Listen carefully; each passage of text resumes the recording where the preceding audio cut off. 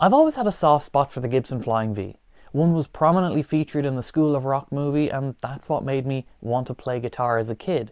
So ever since then, I've always thought they looked cool. And recently, a few weeks ago, I had the opportunity to play a 1982 Flying V that used to be owned by Johnny Marr. And it was really nice.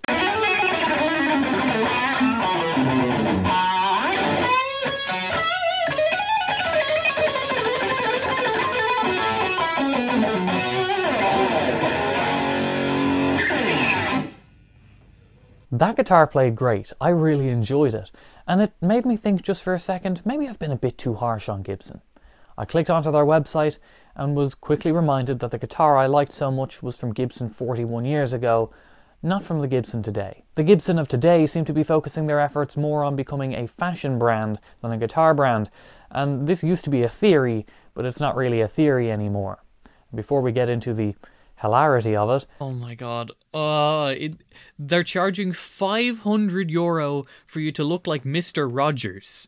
I should probably give you some backstory. Before the current CEO of Gibson took over the company in 2018, Henry Juskovich was the CEO of Gibson, and had been for quite some time. He started in 1986. But by the end of Henry's tenure in the position, he had picked up a bit of a reputation for having ideas that didn't really work out. One of which was robot tuners, and people really didn't like those. Another was the Firebird X, and well, that resulted in this clip that you've probably seen before.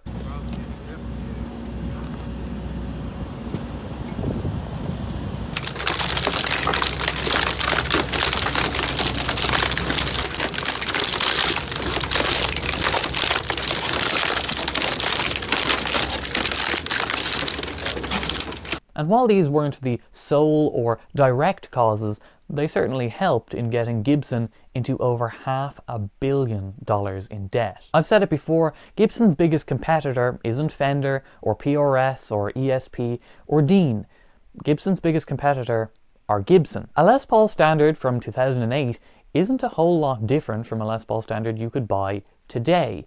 Arguably, the biggest and most notable difference, at least to most people, is the price. Gibson will always be competing against its past guitars because there are so many of them and they haven't really changed a whole lot over the years. But Henry had an idea. Way back in 2011, he said that he wanted to make Gibson a powerhouse lifestyle brand on par with Nike. The fact is, we don't see ourselves as a guitar company, we see ourselves as a music lifestyle company. His reasoning being that if you ask someone to name a guitar brand who doesn't play guitar, they're more likely to answer either Fender or Gibson.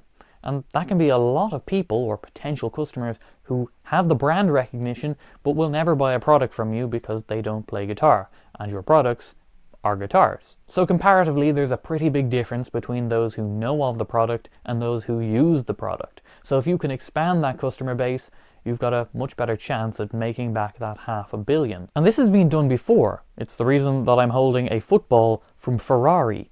This is a car brand. It's the same reason that Fender have released a new line of luxury fedoras, because the first one wasn't bad enough. It's also the same reason that Marshall have a line of headphones, fridges, sunglasses, and have released more new flavors of beer than they have of new amps in the last few years. Part of Henry's plan included a West Hollywood showroom. West Hollywood being the Beverly Hills, Rodeo Drive sort of area, the rich and more influencer-packed area of Hollywood. It's the sort of place where designer brands matter, and the t-shirt that you could sell for 20 goes for 200. But before Henry could make his plans a reality, he was removed from the position of CEO. But not entirely removed from Gibson. He was kept on as an advisor. Henry's focus on the business outside of guitar manufacturing wasn't exactly looked upon fondly by the existing Gibson audience, which were guitar players. But with the supposedly new vision of the company from newly appointed CEO JC Curley, things were looking up. Players were excited, but not for long. The manufacturers out there, we want you to know that you've been warned. We're looking out. Just a few months into the new Gibson, the famed Play Authentic video was released. and then just a few days after that, it was announced that Gibson were suing Dean Guitars. And in the court documents, Gibson were pretty clear as to why, or at least one of the reasons why they were suing Dean.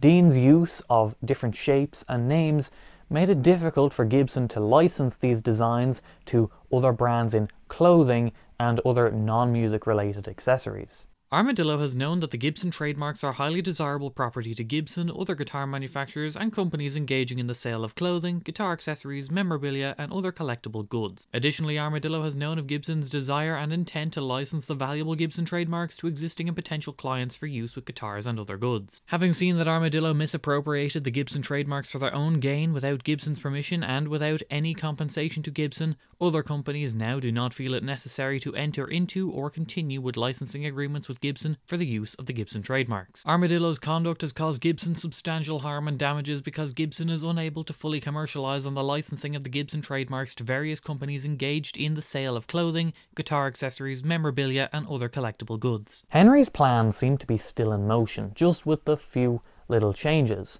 The West Hollywood showroom ended up being a Nashville showroom, but the target of people with way too much money certainly didn't change. Gibson have reached out to fashion designers to collaborate, in other words, license designs to charge a pretty penny for some not so pretty clothing. So let's take a look. Alright, I'm not going to jump into the deep end yet. Let's start off small. Let's go with this shirt from Gibson and H-bar-C. It's like a classic country-esque shirt, but it's €200. Quite expensive, but at least you get the designs. You get the Gibson logo on the back. It is, it's not cheap, but it's nowhere near what we will be getting to. That's 200. Then the next brand that Gibson were working with was Imogen and Willie, which, you know, they make some pretty expensive t-shirts. You know, €70 for a white t-shirt with a skull on it. So yeah, that's your designer tax that you get put on this sort of stuff. But still, we're not there yet. So let's get there. Remember the shirt? That was our base point. That was 200. What can you get for 200 from the Billy Reed Gibson collaboration is a scarf. A rocker scarf. Ooh. You can get a bandana. What about a bandana? That's the same price as the t-shirts that we were looking at. €68. Now this here is a standard woolly hat. There isn't any Gibson branding there. It's got a few hummingbirds on it. How much? How much do you think it costs?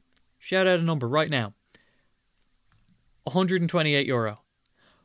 €128. And the thing is, you'll see this, you know, with designers, they'll often make the stuff in the location that they're from, and then you say, well, that's why it costs so much. In this case, you know, it's the award-winning Florence, Alabama-based fashion designer. Where's the hat made that you're paying €128 for? A beanie? Made in China. Oh, there's a dress that would just look fantastic at a funeral. 500 quid. Oh my god. They're charging €500 for you to look like Mr. Rogers. I'm pretty sure I've seen that in a charity shop. That is something. But €498 for made in China. This one's a personal favorite. This is a completely black sweatshirt, and if you look really closely you can see that the stitching on it, which has got a couple of birds, is also in black, so you can't see it. Price? 300. Oh, this one's made in Canada. Here's another Gibson jumper. This one is completely plain on the front. Design on the back is the hummingbird design. So kind of related to Gibson in a sense, but not really. €398, that's 400 quid. Made in China again. So let's finish off with this one. This one's the creme de la creme. This is the biker jacket, 100% lambskin. That sounds creepy. It looks perfectly fine. It doesn't look like how much it costs, which is €1,498. It's $1.5 grand for a jacket. Why? It makes sense why Gibson are collaborating with designer brands. It gives them credibility in an industry in which they have none. Gibson guitars. It has lost its credibility, so it's borrowing some of mine. But personally, I don't think they're going far enough. At least not far enough to make this work well. The promotion for these ventures has been near non-existent, with a few articles and a YouTube video that got 6,000 views. And that's promotion to the existing Gibson audience. The people who would much rather spend less money than the leather jacket on the actual product that Gibson's known for. In my opinion, for this to become a successful and profitable lifestyle brand, Gibson probably need to invest about $1 million or more into influencer marketing. And I'm not talking about guitar influencers. Giving Rachel a Gibson t-shirt is probably not going to help much. For the prices that they're charging and expecting to get, they're going to need Kardashians and TikTok influencers to really push these clothes and this brand in the hopes that teenagers with low self-esteem will think that they need them. It's been done before, it's worked for Supreme, so it could work for Gibson. But if you're banking on your current customer base to spend 128 quid on a beanie, I think you might be in trouble. And there's risk either way. The biggest risk that I see is that you could still be alienating your actual customer base, because it does come across a bit detached to be selling a jacket for more than what you sell the product that you're known for. But that's the video. Like it if you liked it, subscribe if you want to, and I'll see you next time. Bye bye!